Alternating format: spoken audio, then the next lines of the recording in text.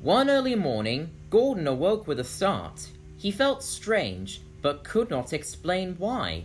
His driver, who had come to clean him before work began, reassured him. "It's the ditch water," he said to Gordon. "It can get into your mechanical workings and make you feel sick." Gordon was satisfied with that explanation, but what was odd was that he couldn't remember falling into the ditch, even though it had recently happened. The memory was fuzzy at best. "I'm just exhausted from pulling the express so well," he chuckled to himself and fell back into an uneasy sleep. He dreamt of vague images, those of a mine and of darkness below. In these images, he felt apart from himself, as if viewing the events from above. He couldn't see anything clearly, but he felt strongly that these memories didn't belong to him. Later that morning, Gordon sleepily brought his train to the junction. Thomas, who looked equally tired, greeted him with a smile. "Long night?" Thomas asked. "Yes, I had some very strange dreams," Gordon replied. "Me too. It was like we were back at the mine again, but when I awoke, I couldn't actually remember being there at all." Gordon's eyes widened. "I had the same dreams. Come to think of it, I can't remember falling into the ditch, much less rescuing you from the mine." "What does it mean?" Thomas asked. "I don't know. We only just came back. I remember bringing you to the yard just before the Queen came to the island." "I remember that too. But why can't we remember actually being at the mine?"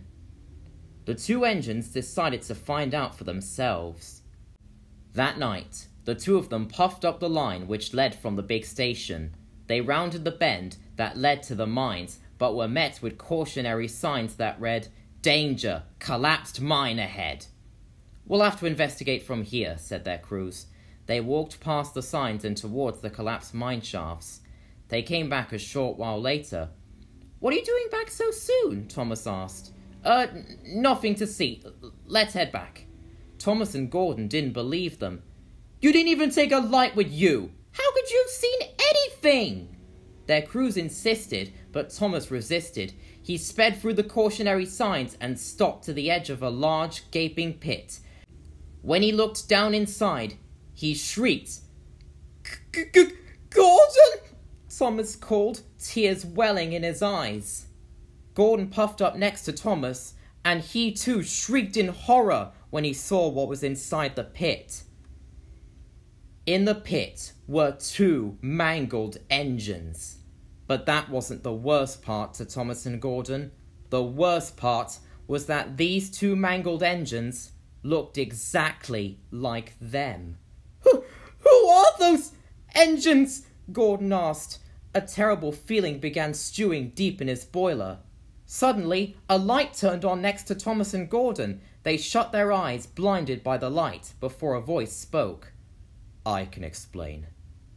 Thomas and Gordon slowly opened their eyes to see the Fat Controller standing next to his car with a light in his hand. "Sir?" asked Thomas. "What are you doing here?" "Your crews told me to come here," explained the Fat Controller. "They know the truth, and now so shall you too. I'd hoped that this day would never come," he continued, "but alas, here we are." The Fat Controller walked over to the pit before speaking again. "These here," he continued solemnly, "were you." What do you mean, were?" asked Thomas, distress in his voice. "When you fell into the mine, Thomas," explained the Fat Controller, "you didn't just fall. The mine collapsed beneath you, swallowing you whole. We tried bringing Gordon, our strongest engine, to lift you out with a pulling system, but unfortunately, we all misjudged how hollow the shaft was below, as well as how weak the ground was below, so he too fell into the growing chasm beneath the ground. To make matters worse, the extra collapsed ground caused some trucks to roll backwards into the mine, crashing into you two, which set you two on fire. The fire brigade was called, but by then it was already too late. Your bodies were completely mangled." "But How can we be here if we're down there? Gordon asked. It's a gruesome tale, sighed the Fat Controller. We had a major scandal due to our lack of judgment, and to save face, we saved your faces. There was a talented engineer from Crew who moved your identities into new shells. The engines you see below, your former selves, were prototypes. Thomas and Gordon didn't know what to say. In their confusion, they began to cry. That doesn't change who you are now, the Fat Controller said. You're still two of my most useful engines. We gave you a second chance. And avoided a scandal. We understand, Thomas said in a derisive tone. Soon after, the two engines slunk home, buffer to buffer. Everything felt familiar and foreign at the same time. They didn't feel whole anymore, knowing that a part of them was rotting away in the bowels of the mines. They only hoped that one day, many years from now, these memories would become fuzzy too.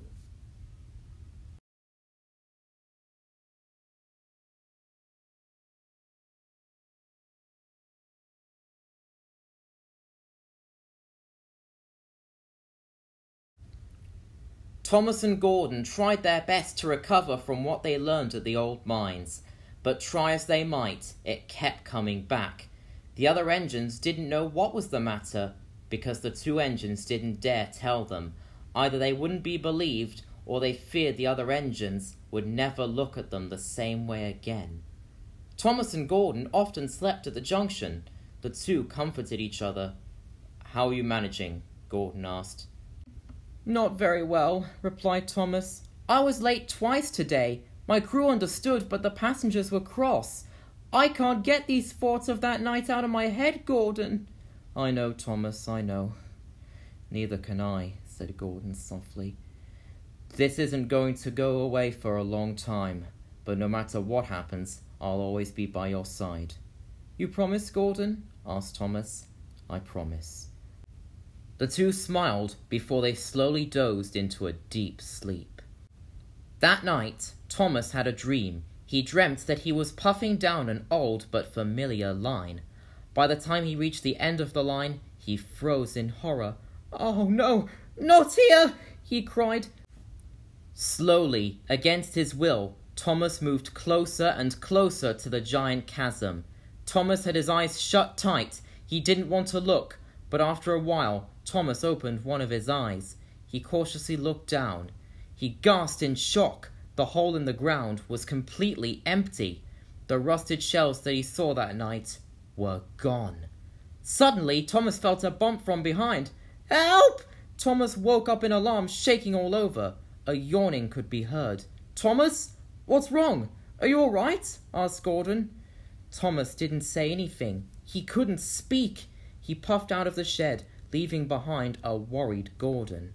Thomas was a wreck throughout the day. He was constantly late with his trains and couldn't concentrate. All the time he kept thinking about his dream, the shells, and what really happened. It's all my fault, he said to himself. I caused this. I foolishly went past that sign, and now I've put not only myself through this torment, but Gordon as well. Eventually, Thomas was ordered to be placed in the sheds until further notice. Percy and Toby took it in turns to look after Thomas's work. The two engines were worried for their friend. Night had fallen at the junction. Thomas was dozing when suddenly he heard something. It was faint at first, but eventually the sound grew louder. The sound of rusty wheels. It creaked and groaned as it grew louder and louder. What was odd was that Thomas couldn't hear the sound of an engine, no puffing. This only made Thomas feel sick in the boiler. When he heard a whistle, it was distorted and wonky. But that wasn't the worst part. Thomas knew who the whistle belonged to. At that moment, Thomas thought he could make out the figure of an engine rolling through the station. It stopped on the points to the shed. It then moved again slowly and slowly rolling towards Thomas. 6 small wheels, a short stumpy boiler, a short stumpy funnel, a short stumpy dome. and a rusted, dirtied scratch number 1 on its sides. The shell stood in front of Thomas. The lack of a smokebox door only made Thomas feel even more afraid. A large piece from its tank fell onto the track. The shell then charged towards Thomas, shoving him through the shed and onto the main line. Thomas shrieked and screamed for help. They raced down the main line, through stations and over bridges. They eventually came to Gordon's Hill without stopping. Thomas didn't dare look at the shell directly, but could have sworn that a face was trying to form on it. They raced through the station at the bottom of the hill. Suddenly, Thomas felt a jolt, and then, without knowing, Thomas burst through the buffers and came off the tracks. He laid there dazed and confused. Thomas began to black out, but the last thing he saw was the sight of a large rusty engine puffing next to his former shell. "Thomas! Thomas!" Thomas woke up. Gordon and the Fat Controller were there along with the breakdown crane. Both were frantic. "Thomas, what happened?" asked the Fat Controller. Something attacked me, sir," Thomas replied nervously. "Well, what was it? No one attacked my engines!" boomed the Fat Controller. Thomas didn't speak. He only looked at Gordon, who looked heartbroken to see his friend in this state. Tears began to stream down Thomas's face. "The shells," he muttered quietly. Gordon looked at Thomas, horrified. He didn't want to believe what he heard, but he knew then and there what had happened. Just then, Edward arrived. He looked concerned. "Sir," he called, "there's something you need to see." The 3 engines puffed down the main line and back to the junction. When they arrived, they saw what awaited them. There was a part of a side tank which laid on the line. Over what was once a battered visible number 1, it read, "Meet us at the old mine. Meet us."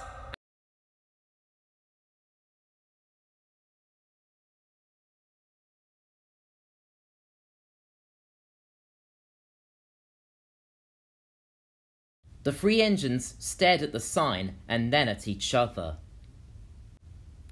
"It was Thomas's shell that chased him, sir," said Gordon. "But that's impossible," protested the Fat Controller. "Last I checked, they were trapped in the mines. How did this happen?" "I think I know how," said Edward slowly. Thomas and Gordon were shocked and looked at Edward. "You know about this, Edward?" replied Gordon hastily. "Who do you think arrived to retrieve your faces?" replied Edward. The 2 engines stared at Edward, and so did the Fat Controller. "When I arrived, the Fat Controller told me to never speak of this incident to anyone. The others had some questions, especially why you both looked different when you came back to the yard, but we told them that you had both been rebuilt following your mishaps. The Queen's arrival couldn't have come at any better time. We both thought that this would help you both ease into your normal lives again. We thought we could erase what had happened from the mines from history, but..." He paused. "We never accounted for the possibility of you both remembering or not remembering the incident at the mines. In hindsight, we didn't know what to do if you ever found out what happened, and when the Fat Controller knew about what you 2 were doing, well, you now know the rest." "But the shells were in the ground. Now they're out on the rails." "When I arrived to collect the vans that stored your faces, I looked into the chasm. For a second, I thought I could see your faces on your former shells. It was horrific, to say the least. But while I was leaving, I thought I could hear voices, to come back, to save them, to not leave them to rust. I thought it was all in my mind, but now that this has happened, well... I think, when we removed your faces, a part of your souls were released, and now it's come back to reclaim what they believe is rightfully theirs." The shed was silent. Gordon didn't know what to think. At last Thomas spoke. "Well, there's only one way to find out." Gordon looked at Thomas. He knew what he meant. "If you are right, little Thomas, we should leave now." "I can come with you both," interjected Edward. "And so can I," replied the Fat Controller. "Edward, sir, you could get hurt." "And," Gordon said, "these spirits don't want anything to do with you. It's us they want. Your interfering could prevent us from resolving whatever problems they have. I'm sorry, but it's best that only Thomas and I go." Edward and the Fat Controller looked at the two engines sadly. They knew Gordon was right. "Be careful, you two," Edward said sadly. "And good luck." The two engines smiled. "See you two on the other side," said Thomas, determined. The two engines then set off once again towards the old lead mines. The light of the stars reflected on the cool waters of the sea as the two engines puffed down the line. It was truly a beautiful sight. "Well, at least they picked a pretty night," joked Thomas. Gordon chuckled. The two engines were dreadfully nervous, however. They soon arrived at the entrance of the mines. They slowed down to a halt. They were both horrified at what they saw. The once dilapidated giant chasm was now gone. But that wasn't what horrified them.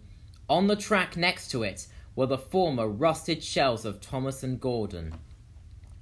But instead of being greeted with smoke boxes with no doors, the shells now had horrifying faces. They were coated in rust, scars and holes protruding from their faces. Their eyes had sunken back towards their smoke boxes. The two engines scowled angrily at Thomas and Gordon. Thomas was nervous, but Gordon plucked up courage. "What do you both want?" he yelled. "You got our attention. Now what do you want with us? You want us gone? Scrapped? Well, I'm sorry to say, but that's not going to happen. And if you dare hurt Thomas, I'll run you both off the rails and cause a sinkhole to swallow you both for good." The shell's expressions didn't move a muscle. Their eyes instead looked past Thomas. Thomas looked and saw what they were looking at. The danger sign that sat next to Thomas had a message. It read, "To prove your worth of living, you must pass this test. Failure to do so results in fate worse than scrap." Thomas and Gordon looked at each other confused. Then all of a sudden, without explanation, Thomas began to move. His crew were thrown out of his cab. Thomas was horrified. "Oh no! Gordon, help me! Thomas!" Gordon tried to move forwards, but he couldn't. His wheels spun, but he felt like something was holding him back. Thomas's crew couldn't move as well. Gordon looked at the shells. "What are you doing?" he yelled. The shells didn't say anything. Thomas rolled forward. Then he felt the ground move. "Oh no, not again!" he shrieked.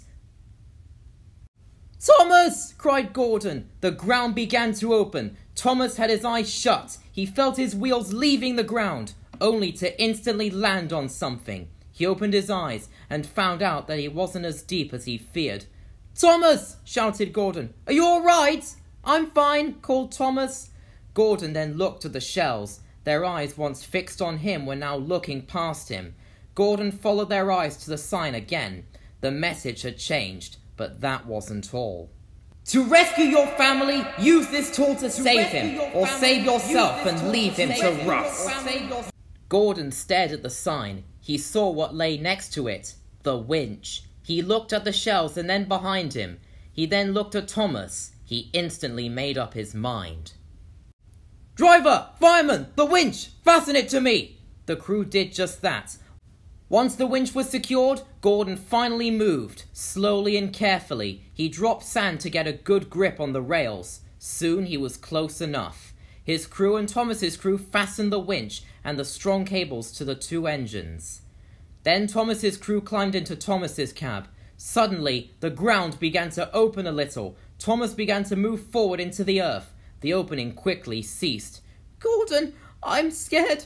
I'm sorry for all of this. This was my fault. I got us all into this mess." "Thomas, you had no idea what you were getting yourself into," said Gordon. "And no matter what happens, I'll always be by your side. I will never let anything happen to you, little brother." The ground began to rumble slightly. "We're out of time," said Thomas's driver. "Are you ready?" "Yes," said Gordon's crew. "Heave!" Gordon heaved with all of his might. His wheels thankfully didn't lose control and began to get a grip on the rails, but it was hard work. Just then, the ground began to shake. The hole started to widen. "Thomas, I need your help," cried Gordon. Thomas's crew threw on the throttle wide backwards. Thomas's wheels spun and spun. desperately trying to get a grip on the rails, but his wheels weren't on the rails. The dirt and stocks were blocking Thomas's wheels from reaching the rails. Then Gordon started to move forward. He braked with all of his might. "On my countdown," grunted Gordon. "Give it your all," he shouted. 1, 2, 3! And with a mighty heave, Gordon pulled Thomas free from the dirt and stones. Thomas's wheels managed to get a grip, and the two engines shot backwards just as the mine gave away. The rails buckled and collapsed. Dirt, stones, and ballast sunk below into the growing chasm. The two engines stopped at a safe distance and stared at where they once stood. They then looked to their left and saw their shells. This time, instead of the scowling, rusty engines that greeted them, what greeted them was themselves in their former glory. The two engines smiled at Thomas and Gordon. "Thank you, you freed us," said the former Thomas. "You're welcome," replied Thomas. "However," continued the former Gordon, "there is something more you two should know." "And what's that?" asked Gordon. "The others," said the former Thomas. "They still need to know the truth, and they will when the time is right." The two engines then vanished. In their place were the old rusty shells, but this time no faces could be seen, only where smokebox doors should have been.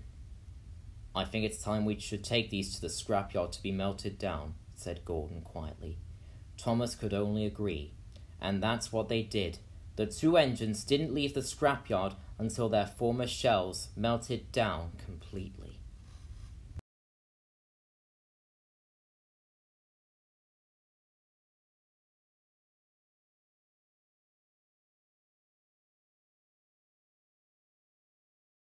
It was the evening before Halloween, so because of this, the engines were at Tidmouth Shed preparing to tell ghost stories. It was an annual tradition the engines of the North Western Railway had been doing since the railway's beginning. A firelighter arrived to light a campfire-like fire, and soon the sheds were covered in a warm orange glow, which was the atmosphere the engines wanted. After the firelighter left, the engines began to tell ghost stories. Some tried to outdo others, but failed miserably.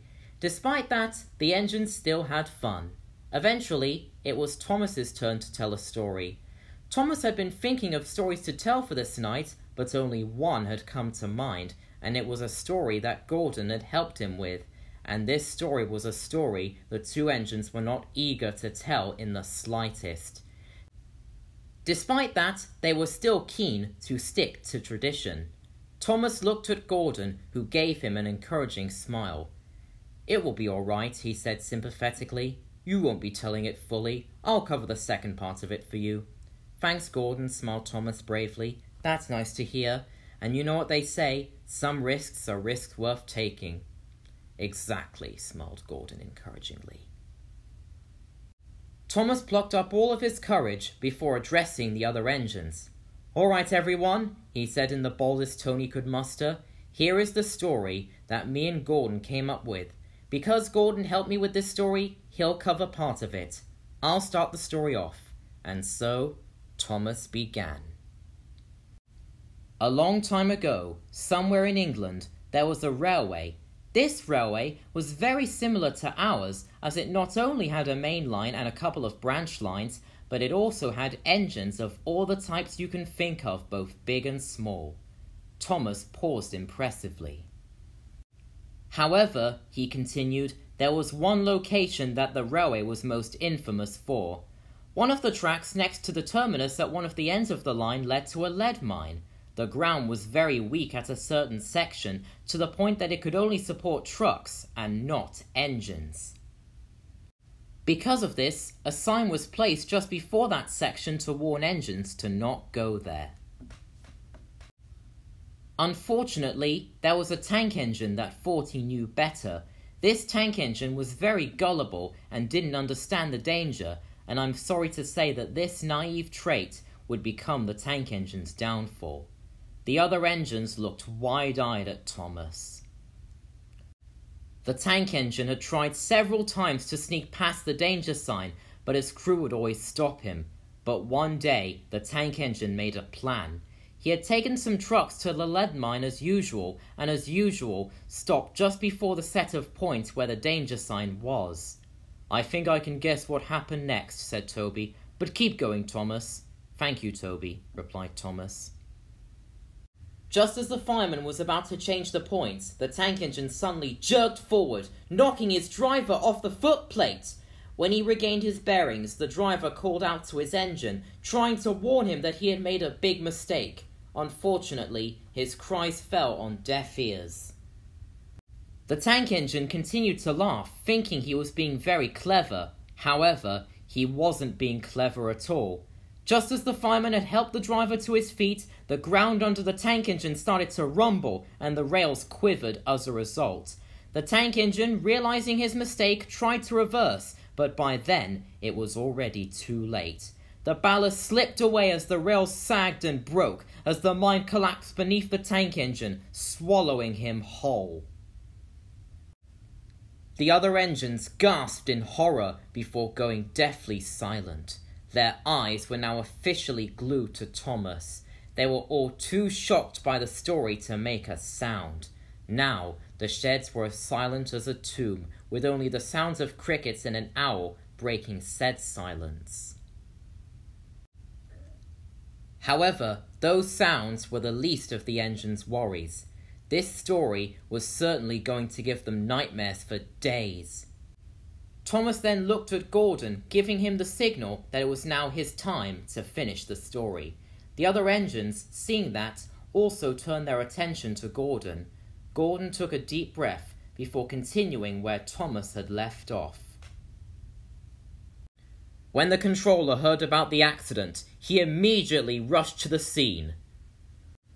It was decided by him and the workmen that the ground was too weak for a crane, so an alternative option was found. The controller brought his biggest and strongest engine to the mine to try and pull the tank engine out with a tow cable. As soon as the big engine arrived to the mine, the winch was hooked up to the back of the tank engine. As soon as the controller gave the order, the big engine began to heave.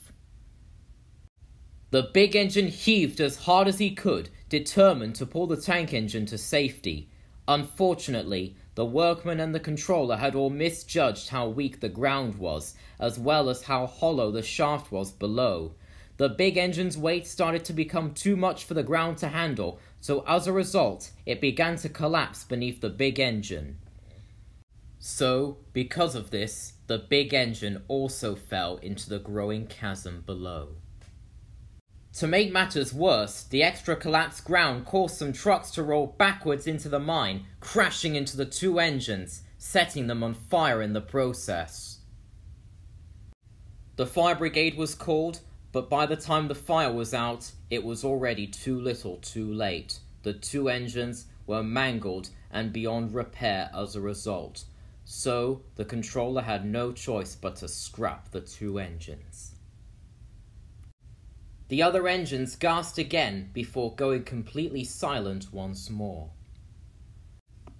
"Never disobey a danger sign," said Thomas grimly, "or you might end up like those two engines," continued Gordon gloomily. That is the moral of the story of the engines that died in the mine, Thomas and Gordon finished together. The other engines were silent for a moment before Henry spoke up. "Well, you two," he said boldly, "that moral was excellent considering what happened. That tank engine must have been a complete jock." "Henry," snapped Thomas, "just because that tank engine didn't know he shouldn't disobey a danger sign doesn't mean he was outright bad." "How do you know that?" sneered Henry. Thomas's expression changed to a nervous one, as if he was hiding something. He began to stutter. "Well, you see, Answer my question," roared Henry. But before Thomas could come up with an answer, a sound cut him off. The other engines heard it too. Said sound was very faint at first, but it then grew louder. Then it became clear to the engines what the sound was. It was the sound of two engines, one big and one small, puffing. Just then, two shadowy shapes began to be made out in the distance, coming closer and closer to the sheds. As the two figures came closer, the engines realized that these two shadows resembled the shapes of engines, one a tank engine and the other a tender engine. The two engines began to slow down before stopping on the turntable. The turntable began to move on its own before stopping when pointing at Thomas. "Who are you two?" asked Henry crossly. A board then appeared in front of the tank engines before words appeared on said board. Thomas read the message the board had. "We are the engines that died in the mine," he read nervously. The others were surprised. They definitely hadn't expected the engines from the story to actually be real, never mind show up here. Henry then spoke to the two mysterious visitors again. "Well, what are you two doing here? This isn't your railway, you know." Right after Henry said that, the message on the board changed. Thomas read the new message that was now on the board. "This is our railway. You've all been lied to." Thomas began to stutter as he realized what these two ghosts were trying to say. "It didn't happen on a faraway railway. It happened here." Thomas then looked up at the two uninvited guests as a realization dawned on him and Gordon. "Are you two who we think you are?" asked Thomas nervously. Once again, the message on the board changed. This time, Gordon read it. "We sure are." Gordon then looked up to the two shadowy engines. "Looks like the time for the truth to be revealed has come now, hasn't it?" On cue, the two engines revealed to everyone their true forms. The other engines' eyes widened when they saw exactly who those two engines were. Said two engines looked like Thomas and Gordon. "No," stammered Henry. "It can't be." "That's Thomas and Gordon in their original shapes," exclaimed James. "But how?" cried Percy. "What's going on?" bellowed a voice. The engines looked to see the Fat Controller standing next to his car with a light in his hand.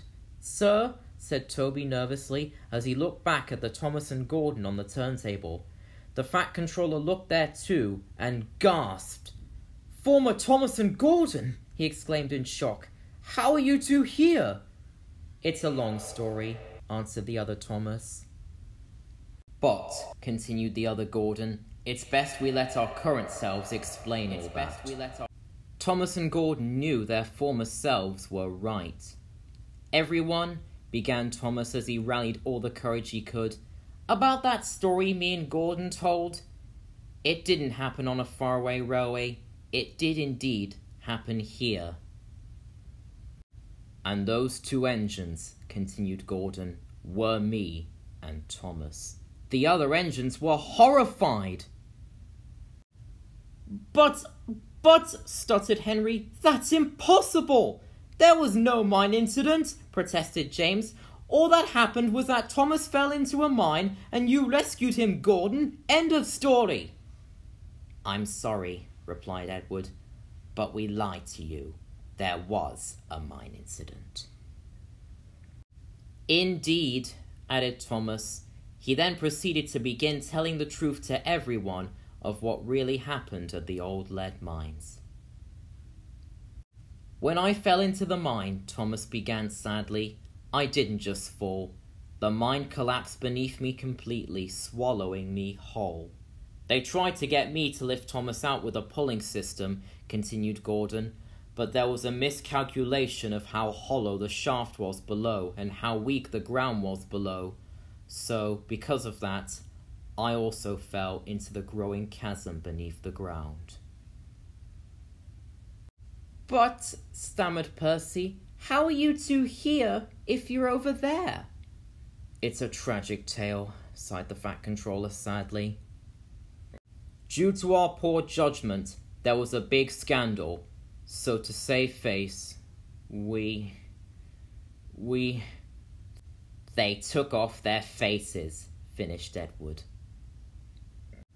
There was a talented engineer from Crewe that moved Thomas and Gordon's faces to new shells. I know this because I came to retrieve their faces at the mine when said faces were taken off. When Edward arrived, the Fat Controller continued, we both vowed to never tell anyone about this incident. That was why we all told you that Thomas and Gordon were rebuilt following their mishaps. Thankfully, that was when the Queen came to visit our railway. We hoped that this would ease Thomas and Gordon back into normal lives and erase what happened at the mines from history. But sadly, we were wrong. Shortly after the Queen's visit, continued Thomas, me and Gordon both started having nightmares about the mine. We talked to each other about those nightmares, and that was when we realised that we didn't remember the mine incident. So, continued Gordon, we decided to investigate, and when we did, we found our former selves inside the pit. I was there waiting for them, continued the Fat Controller, and I told them everything. But shortly after that, continued Thomas, somehow our former selves got out of the pit and my former self chased me. Thankfully, Edward has a theory on how. Indeed I do, replied Edward grimly. While Thomas and Gordon's faces were being loaded into the van I took said faces in, I looked into the chasm, and for a second I thought I saw faces on their former shells. It was so horrifying I could barely stomach it. To add insult to injury, as I was leaving, I thought I heard Thomas and Gordon calling out to me, telling me to come back, to save them, to not leave them to rust. However, I shrugged it off thinking it was just my mind playing tricks on me, but now I realised that wasn't the case. Edward looked at the former Thomas and Gordon before saying, you two really were calling out to me, weren't you? Yes, Edward, answered the former Thomas. We were. When they removed our faces, explained the former Gordon, a part of our souls were released, and we had come back to reclaim what we believed was rightfully ours. Once all that was worked out, continued Thomas, Gordon and I decided to resolve things with our former selves once and for all. We arrived at the mines to find the once dilapidated giant chasm gone. On the track next to it were the former rusted shells of our former selves. Their faces were horrifying, but I'd rather not go into the details of that for their sake. They were scowling angrily at us, continued Gordon. Then they made the danger sign's message change. It said that to prove our worth of living, we had to pass a test, and before we could say anything, the test begun. Our former selves threw my crew off my footplate, continued Thomas, and made me roll towards the weak points of the ground. They also held Gordon back. As I rolled forward, I felt the ground move before it opened. Luckily, the shaft wasn't as deep as I feared. It was only then our former selves released their grip on me, continued Gordon, and gave me a winch to pull Thomas to safety. Luckily, in the end, I was able to do what my former self had failed to do, rescue Thomas, and that was when me and Thomas passed the test. After all that, continued Thomas, we went back to where our former selves were, but this time, what greeted us was them in their former glory as you see here right now. They thanked us and told us that we had freed them, continued Gordon, before their faces disappeared and the shells changed into rusty shells with no faces at all. We took said shells to the scrapyard and didn't leave until the shells were completely melted down, he finished solemnly. But there's one part of dead engines you can't get rid of, replied the former Thomas. Their spirits. And we're no exception, added the former Gordon. And that's how we're here now. The truth has now shown itself. The other engines began to cry after hearing all this. That doesn't change who they are today, said the former Thomas. They are still really useful engines to this very day. Indeed, concurred the former Gordon. There were pure intentions here to give a second chance to us, and that was what seemingly happened. Plus, they avoided a scandal in the process. Yeah, replied Thomas. Even though we are not the originals, we are still Thomas the Tank Engine and Gordon the Big Engine, and that's all that matters," finished Gordon. The other engines felt better after hearing that. The former Thomas and Gordon smiled before puffing away, buffer to buffer, and disappearing. A train spotter had been out by himself that night and had recorded everything that transpired at Tidmouth Sheds. The Fat Controller caught him, but had no hard feelings. The truth about what really happened at the old lead mines made the front page of lots of newspapers a couple of days later. Everyone was rendered speechless. Despite this, there was a huge outpouring of support for Thomas and Gordon, which the two engines were extremely grateful for. Thanks to all this support, Thomas and Gordon were finally able to completely heal and go back to being really useful engines once again.